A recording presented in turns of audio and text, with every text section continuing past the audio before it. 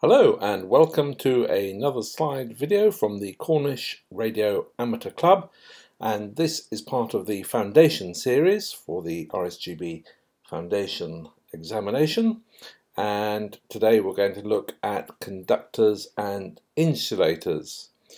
And this will be quite a short video because there's not a lot about it in the syllabus, but here we go. So it comes under section 3b of the syllabus, and 3b1 says, understand that in a metallic conductor an electric current is the flow of electrons.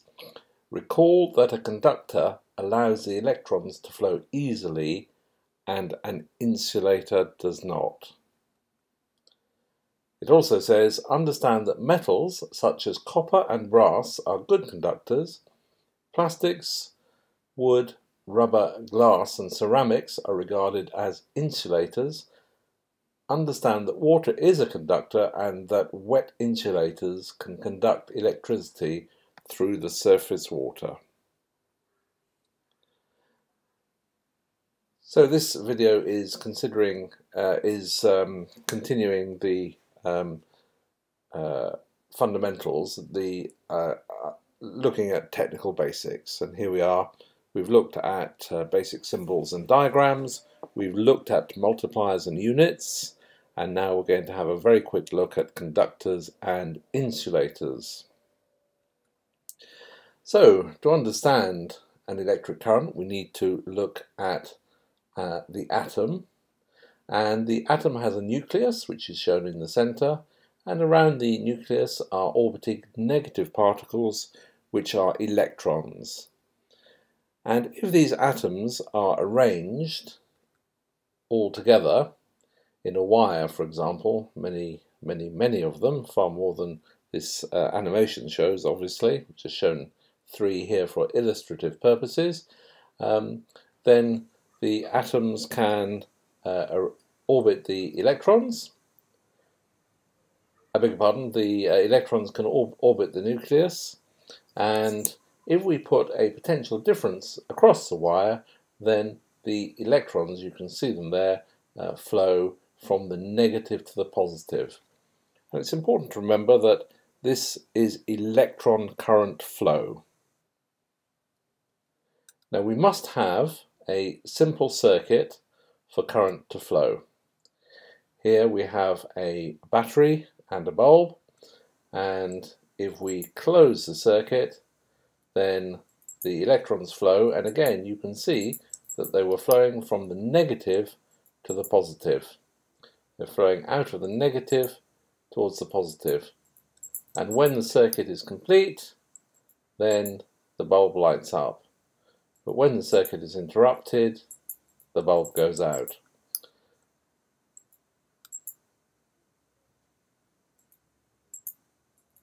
So let's have a look at electron versus conventional current flow. In our pictorial animation there, we showed electron current flow going that way, that is anti-clockwise, the electrons flowing from the negative to the positive. But conventional current flow, how we conventionally think of the current flowing, is from positive to negative. So there it is, clockwise.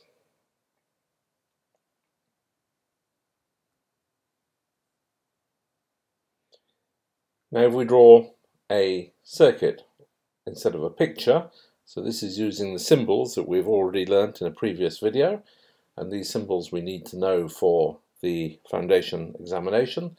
We have a cell.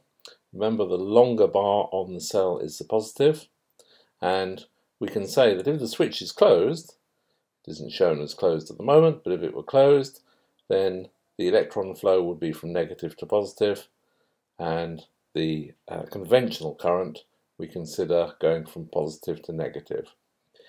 Now in the background series of videos there is a video about current flowing, and you can have a look at that if you want to have more details about this. So why is it like this? Well, it's for historical reasons. There's also a little cartoon, if you like, in the background series about Benjamin Franklin, He was a polymath that lived in America, and he's the one that's generally credited with setting the convention of what is positive and what is negative. Now this is all superfluous. All you need to know for the exam is that electron current flows from negative to positive, that conventional current flows from positive to negative, and that conventional current is the one that really counts, as it's used in the vast majority of diagrams and explanations. So looking at conductors and insulators. Conductors permit the flow of electrons, like water, especially when it is impure. Distilled water actually is a reasonable insulator, but it only takes the minutest amount of impurity in to make it a conductor, because it allows free electrons to flow. Metallic conductors, copper, brass, etc., they have free electrons in the outer shell and they allow electrons to flow easily. A good insulator hardly allows the flow of electrons. Plastic, wood, rubber, glass and ceramics are examples. Water on an insulator is a risk as it becomes a conductor through the surface water. And you will find some questions perhaps in the exam based around this point. The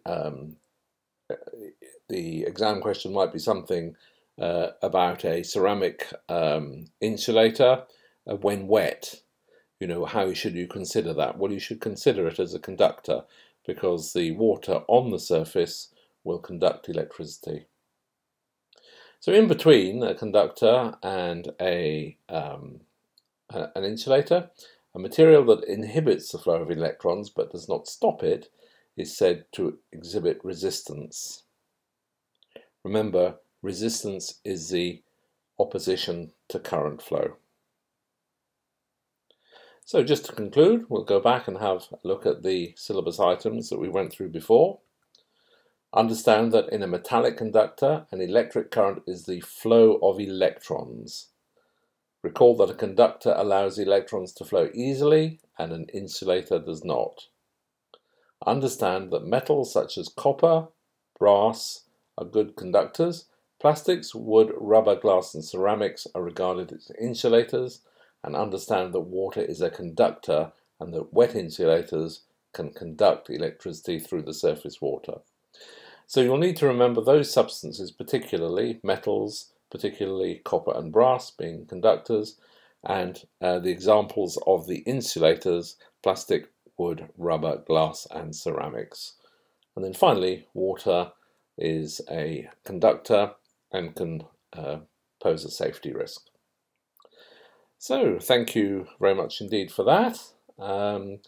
Next we will look at Foundation 3D, voltage, current and resistance. And this is where we start to look at Ohm's law.